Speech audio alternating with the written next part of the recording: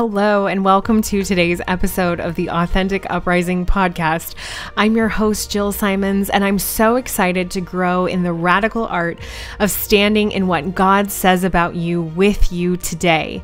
The show is a place where we pour into the sense of who God is, who we are, and how we can live more in the freedom that He has for us every single day.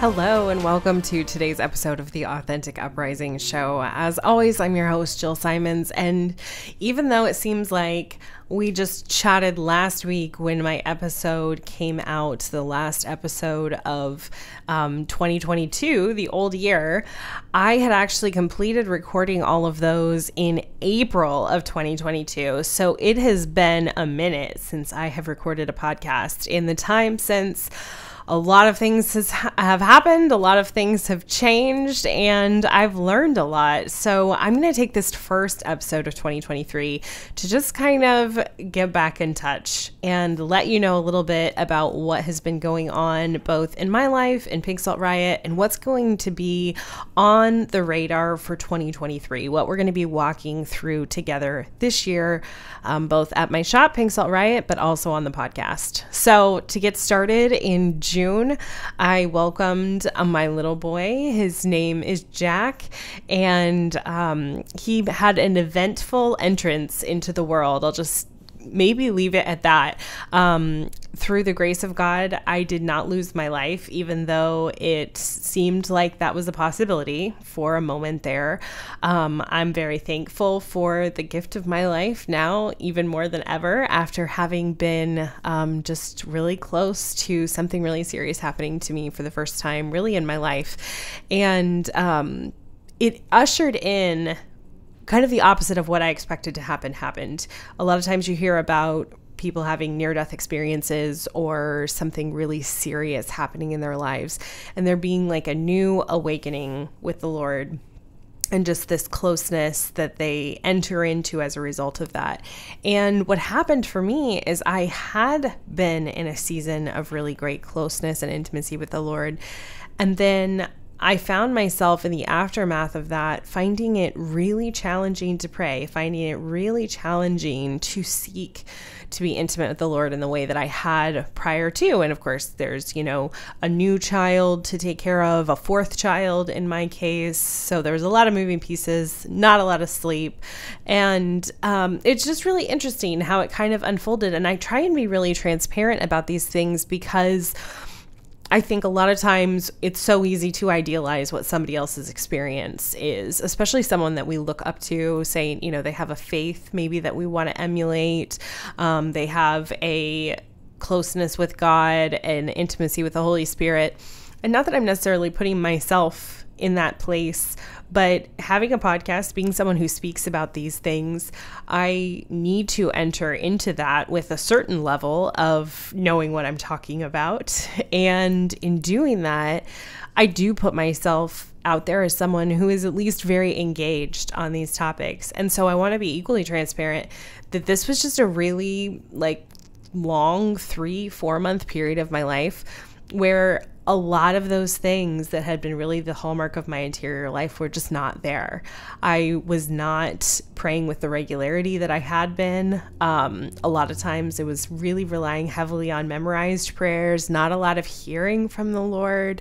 So it was really just kind of a humbling time, and also a really good reminder that we never progress to a place where it's oh, now we can kind of just take it easy or, not really pay attention anymore. So similar to what we see in our human relationships, especially our marriages. You can't just have a good marriage for the first 5 years and kind of ride that for the rest of the time. There is a level of daily interaction that's required to really maintain the intimacy and the closeness of that relationship. And if you don't, it's not necessarily that you start fighting and everything falls apart. It's just there's something that's lost there. There's an intimacy that's possible that you're not stepping into. And that was really my experience with the Lord was not that I was like, questioning my faith or having this crisis of faith or anything like that, but there was just stuff I missed out on walking with him, hearing from him about, because of that time of just less effort on my part, really, to be quite frank. And so as I began another school year, going back, this is the year that I'm completing my degree in ministry. And so I was preparing to go back to school and just really trying to re-engage with the Lord as part of that. And so as I was going through the early days of my program and fall semester and stuff, I just had a big fire lit under me to really engage with the Lord at a level that I never even had before. And so that's really where I just see God's grace in the story, because even though there was this summer time of kind of challenging away from him time, when he brought me back in, when I finally responded to his invitation to come back in, there was this new depth that I had not ever reached before that was just really, really beautiful to step into. And so that led me through a lot of the walk this fall, has been constantly changing plans, constantly shifting sand, it feels like, just having the logistics of having a child under 6 months old while also working full time and having my children in school. And side note, I can't remember how much, if any, I talked about on the podcast this last year about kind of the struggles with finding a great school for my son with special needs. And I just want to share with you that the Lord has just answered our prayers in spades this year with the school that my son is attending. We literally could not be happier, blown away by how well he's doing. And he has never been happier in his life, which is the true litmus test, I think, that he is so happy. And now we are currently on Christmas break. And he literally said to me at the beginning of it, "Mom, I'm so worried.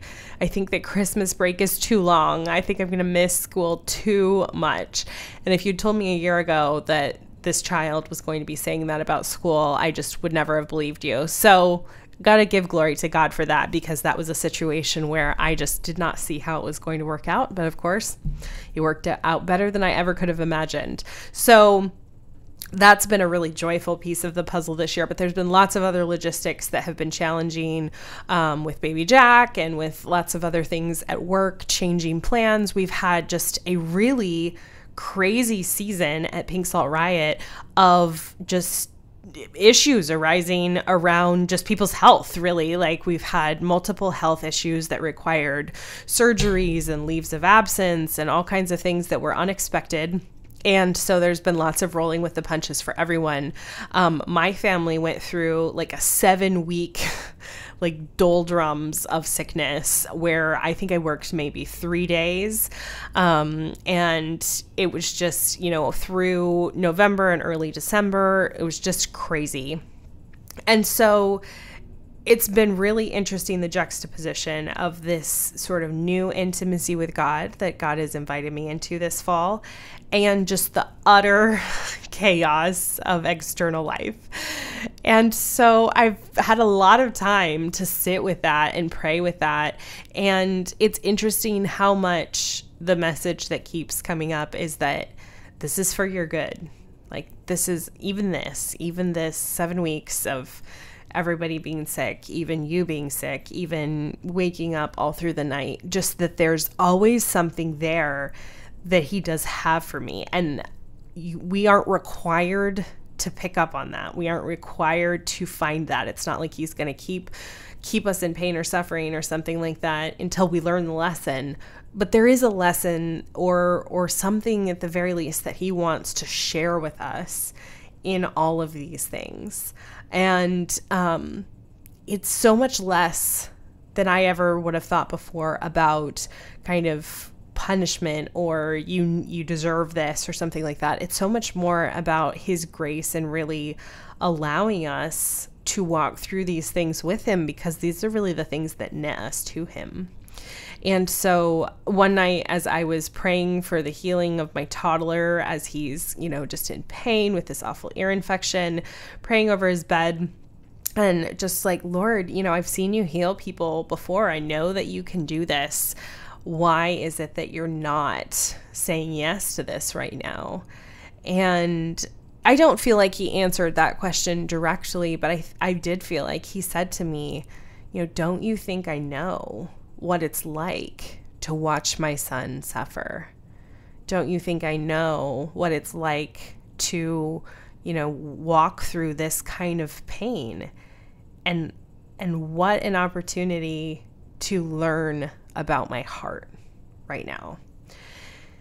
And so still wasn't happy that my toddler had an ear infection, still wasn't happy to be up all night, but what a gift really for the Lord to trust me with this opportunity to come into intimacy with him by seeing his heart, by experiencing his heart for my own child the way that he experienced in a much more comprehensive way than I did, his love for his own son when he sent Jesus to die for us. And so there's been lots of little graces like that. If you've been following along on social media, you might have noticed that we did No Plan November. So all of this craziness was just kind of piling up and piling up. And so at the beginning of November, I really felt like the Lord invited me into let's drop the charade. Let's be clear about the fact that you have none of this under control. You are not making any of these things happen. You're just kind of playing dodgeball with what's going on right now. And let's step into that intentionally. The Lord was inviting me to stop making my plans, not forever, not because planning is evil or bad or anything like that, but just for a set amount of time to really let him show me that he can hold up his end of the deal more than I trust him to a lot of the time, that he can really fill in the gaps. And that when we give him space, the space that we can discover when we don't feel every minute and plan everything, that really incredible things happen. And so I did that through the month of November. And I don't think I intentionally tried to keep it going in December, but it just kind of kept going because it was so clear that my plans were coming to naught. And so I was just we're just doing this right now. And so if you're interested in walking through your own, what we called it was a control fast, really. So in November, we called it No Plan November, but I've also put together all the materials calling it a 30-day control fast that you can do at any time. And if 30 days is too much, do a 1-week control fast. All of the, general guidelines and stuff like that stays the same, but just give the Lord that gift of space. Do it for 1 day if it terrifies you to commit to any more of that, where you just really intentionally give him the space. And there's a PDF that's linked in the show notes that you can check out that has a lot more the specifics. I'm not going to go real in depth here on the podcast today, but check that out if you're interested and learn more about how you can give God space in your life to not cling to your plans, to let go of the illusion of control and really let him be the one that's directing your steps, which is what we're all called to. And so, just so many good stories from that. I'm sure I will tell, more of them over time on the podcast. But one that I just love that I can't not share is from early November. I have started being invited to speak a lot more often. And that is what I really want to do. That's where my heart is for ministry. And if you're listening to my podcast, you probably at least passively enjoy listening to me speak. If you don't, you can stop listening. That's okay. You don't have to keep going. But we have been having more and more opportunities for me to go speak. And it really came to a head in the first week in November. I had 3 speaking engagements in that week. And so I did the first one on Wednesday, went great. Did the second one on Friday, started losing my voice. And I was like, okay, this is getting a little sketchy. And by the end of it, I literally was full on adolescent teenage boy, losing my voice, cutting out. And it was not great, but everybody stayed with me and it went okay. But then Saturday was going to be my first time speaking at a large youth event. And I was so excited about it. I was going to speak about prophetic gifts and healing and just totally game and ready to go. I wake up on Saturday morning and I have absolutely no voice whatsoever. I feel fine and I don't have any sick symptoms, like other than no voice.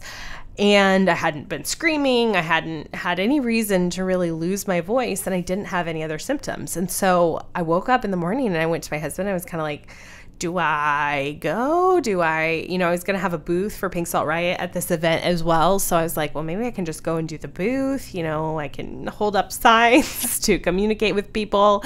Both of us were just like, well, it doesn't really seem like I'm not supposed to go. And so I went, and all through the day praying. My talk wasn't until 4 p.m. So all through the day praying, Lord, do you want me to find somebody else? Is there someone else you're inviting to speak right now? Like, I will be docile. And, if this isn't the opportunity for me, I accept that. I'll lay this opportunity down. But no, the answer just keeps coming back like, nope, it's fine. It's fine.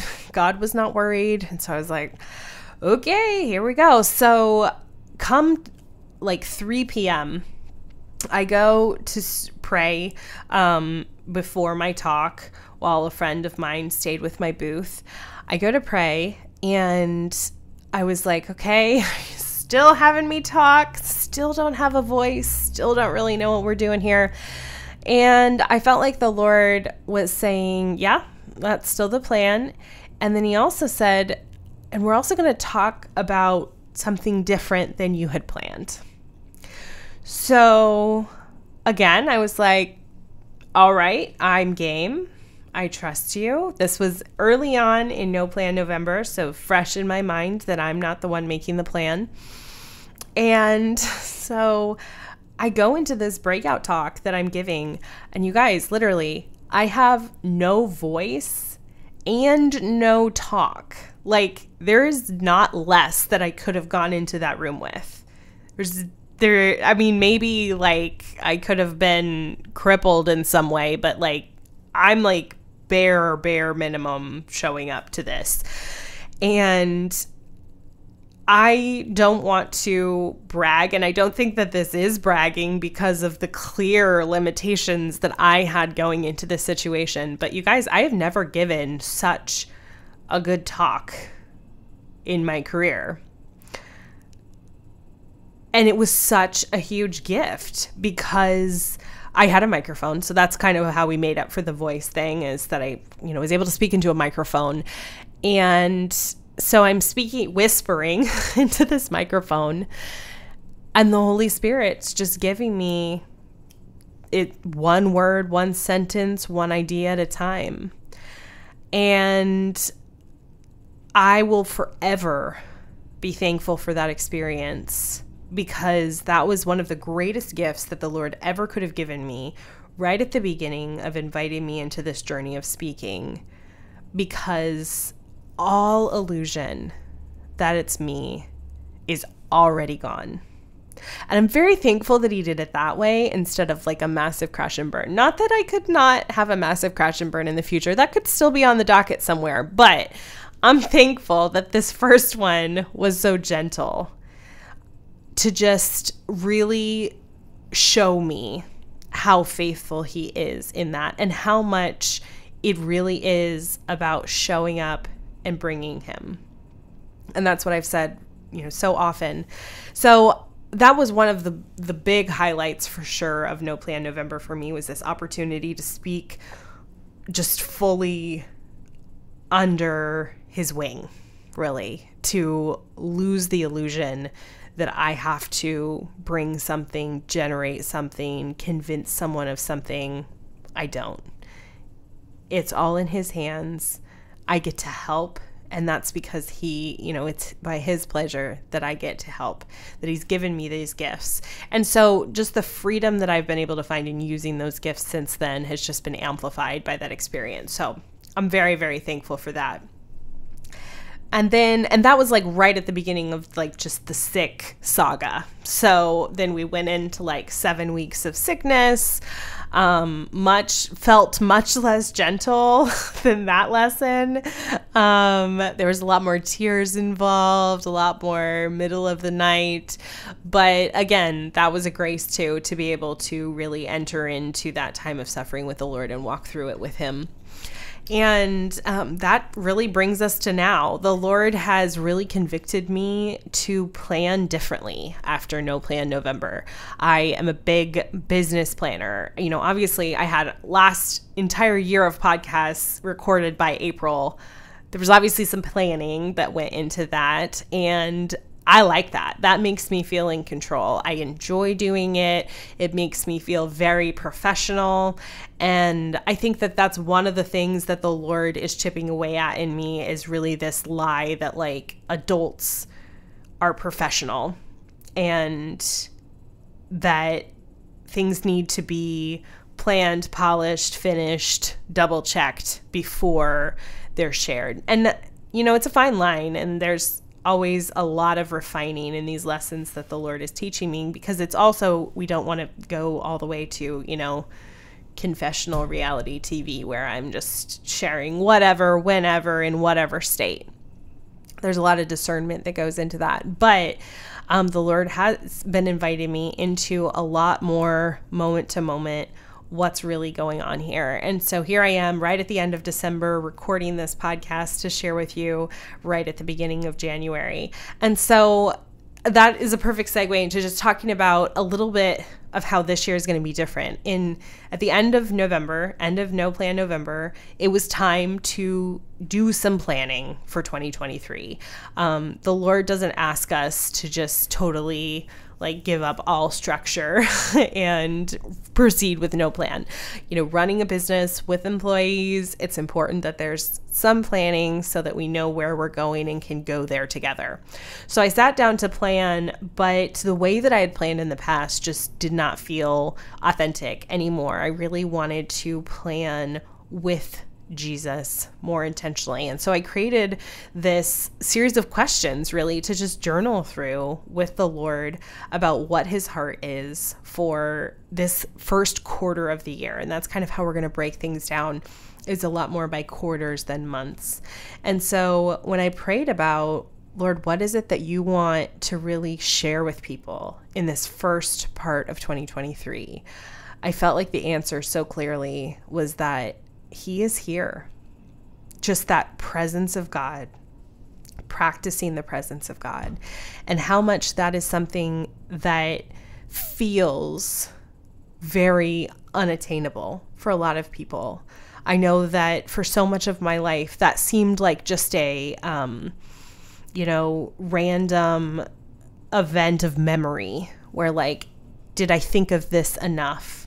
And that kind of determines how good a Christian I am, where it was very detached from the relationship with God. And so that's the specific piece of things that I want to spend our time on this month, is how can we really grow the authenticity and the intimacy of that relationship with God so that it's so much more like thinking of your spouse or significant other or your child, where you just want to, you love them. They are like integral to your life, and it would be weird to not think about them frequently, and especially when they're with you.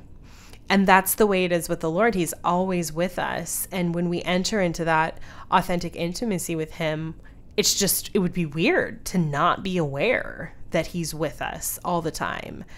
But that is so much different than entering into it like, oh my gosh, I need to like set multiple alarms on my phone or whatever to remember.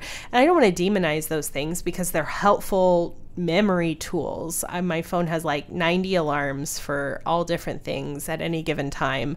And so I do use those things, but that's kind of a training wheels thing where we want to use that while it's helpful. We also want to graduate from that. We also want to move more towards that really self-directed, or really answering the Lord's call to think of him, because we're not the ones that are creating that impetus. He's always inviting us to think of him.